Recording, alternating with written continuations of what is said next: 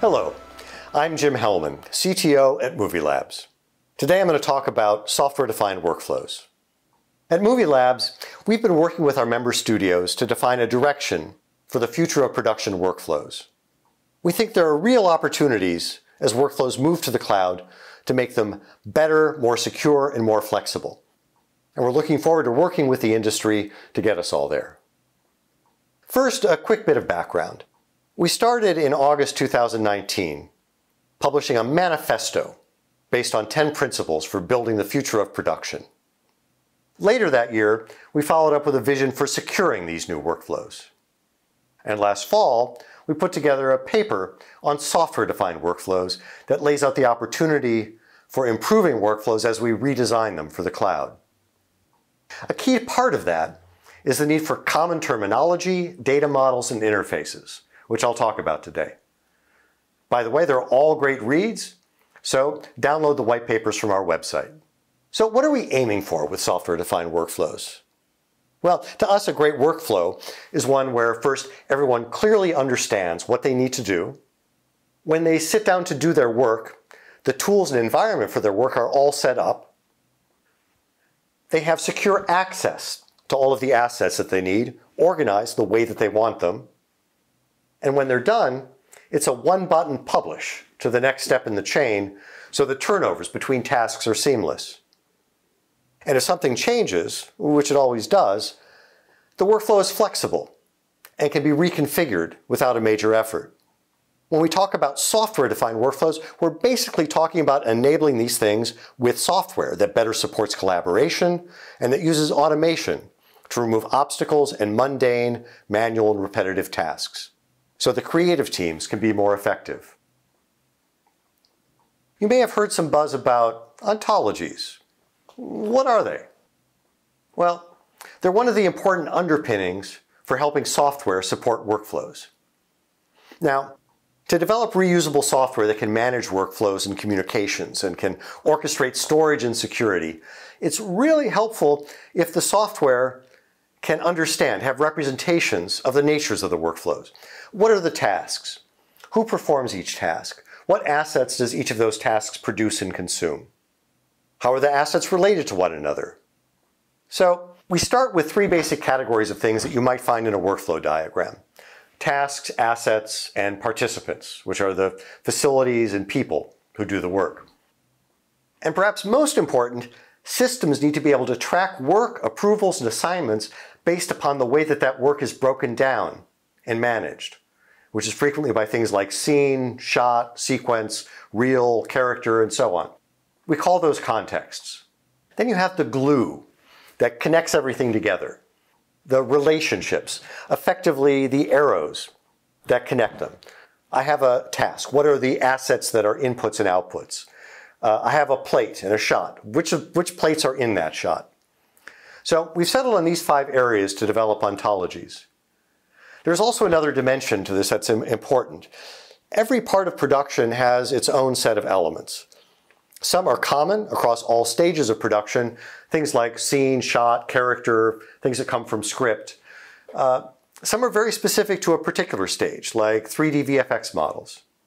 And this is why we talk about multiple connected ontologies rather than a single all-encompassing one. So let's jump into an example workflow and see how some of this might work.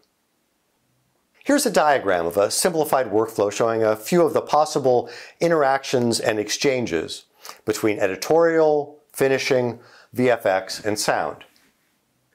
By the way, the diagrams I'm showing here use a draft of a visual language that we're developing at MovieLabs for depicting workflows. On the left, we start with capture and daily, which feeds editorial, and then OCFs going directly to a finishing post facility for storage. Captured sound is sent to a sound post facility.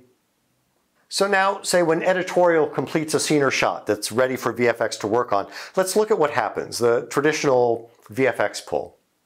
As with many things in creative workflows, it's all triggered by one or more approvals. After the approval, someone in editorial assembles the VFX pull request and sends it to the finishing house. The VFX house gets a notification and the shot list, along with reference video and other materials. The VFX house also receives the plates for the shot from the finishing facility. When VFX has something ready to share back to editorial, they may send back videos or other work in progress, and editorial will respond with comments and changes. After a lot of back and forth, eventually the shot is completed, and VFX sends the completed plates to finishing. Now let's look at sound. Interestingly, you'll see many of the same interaction patterns there. Again, work is triggered by approvals in editorial, say when a reel has been completed. That triggers a somewhat analogous set of deliverables from editorial to sound. Again, we have reference video, but here we have an AAF rather than a shot list. And again, we have the iteration. Sound does its work, sharing work in progress back to editorial, getting comments and changes back, and after lots of back and forth, the final mixed soundtracks are approved, and sound sends them to finishing for storage and conform. When I first saw this, my reaction was, wow, it's complicated. In some ways, it's like a factory. You have some set of basic processes, things like editing, mixing, VFX, that produce each time the same types of things, sound and video, and they do it repeatedly for each scene, shot, sequence. But this is not your Henry Ford assembly line. There's lots of back and forth. There can be hundreds of editorial turnovers for a feature film. While the movie analogs of that fender, the plates, the sound stems, still have their screws and assembly points, here, each part has to be reworked in a way that best tells and supports the story. It's not just the task of technically bolting things together. So, if we really want to make lives better for the storytellers, it's all about improving the collaboration and communication that enables that iteration and refinement of each of those parts, and their assembly then into the final product. Another observation was that, man, there's a lot of manual work going on here. And also, what's with all that copying and movement of assets? So, what can we do to make this work, this iterative and collaborative work, flow better? Well, first of all, many of the more mundane and repetitive processes should be automated.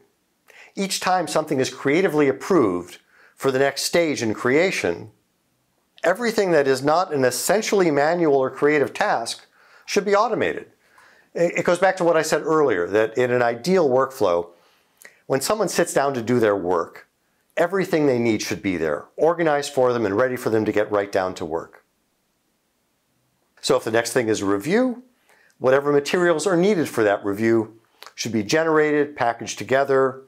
Say a video needs to be encoded, made available on a streaming platform, other artifacts, and then a notification is sent to the reviewer when everything is ready for them to look at.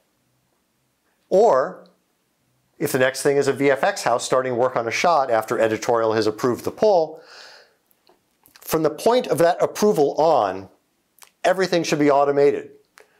The preparation of all the materials in editorial and finishing, the transfer of them to VFX, their ingestion and preparation for review at the VFX house to get to the next stage of work assignment or work within the facility.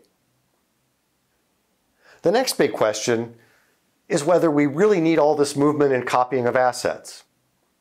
In our 2030 vision, the ideal is that the assets don't move, but rather that the applications, including VFX and sound, would come to the assets.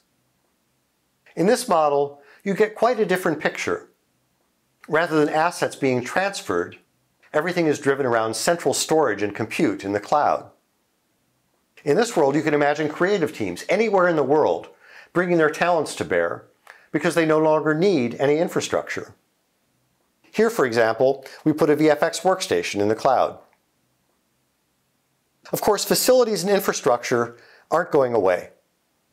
But you could at least imagine a world in which you use a lot less storage in some of those facilities because they only need to pull down from the cloud what they actually need for their own work. Now, when the assets don't move, security changes also. In traditional workflows that involve copying of assets across departments or facility, often the granting of workers access to those assets is a side effect of that copying to a new facility or file server. But in the 2030 model, propagation of assets to the next stage in a workflow after an approval is simply a publish operation. That publish operation has two key aspects. First, it's a notification to downstream workers in an automated process that something is ready for them. But the other key aspect is that those workers or automated processes need access to those assets for their task.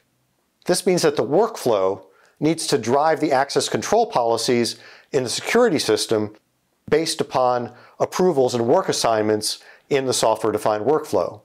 In all of the above, we have a lot of events that happen, whether it's an approval, the transfer of a file, or the completion of a rendering. Workflows are inherently driven by these events.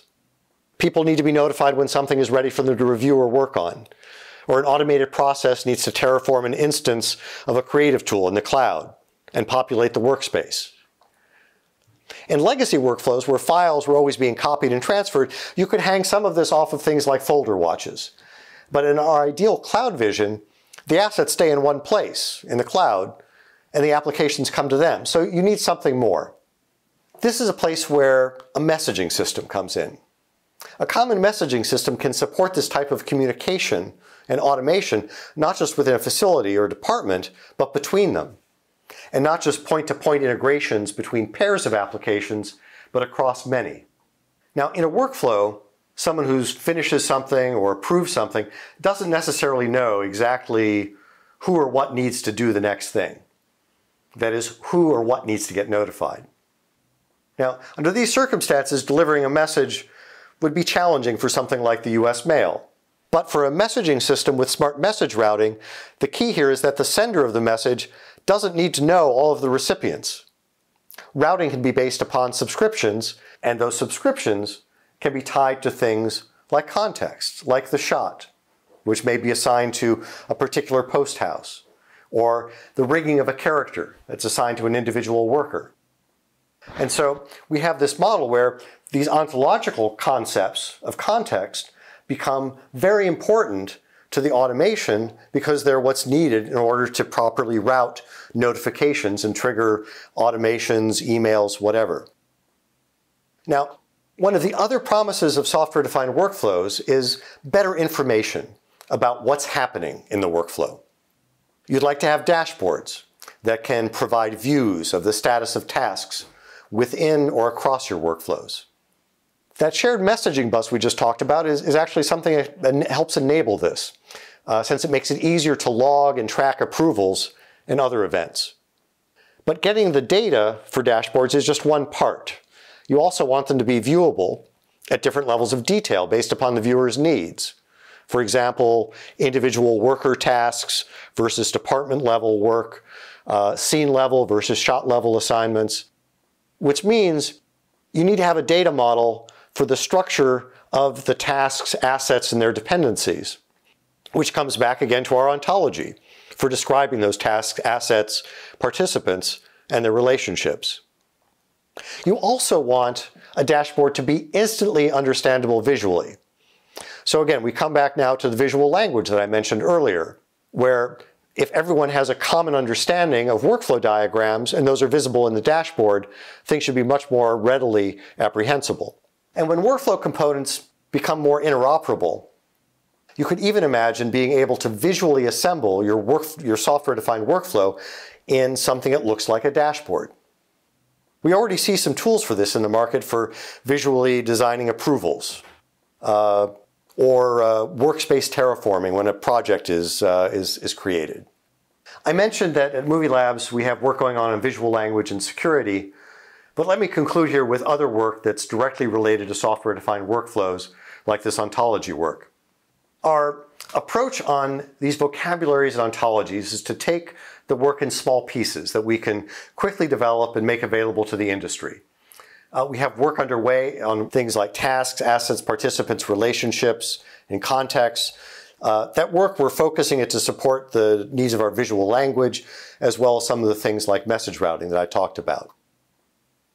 We're also doing some targeted ontological work, for example, on sound asset terminology to support a sound file naming specification, as well as some camera metadata definitions and mappings that can support ingestion of simple metadata from camera files so that it can be consistently referenced and searched in databases.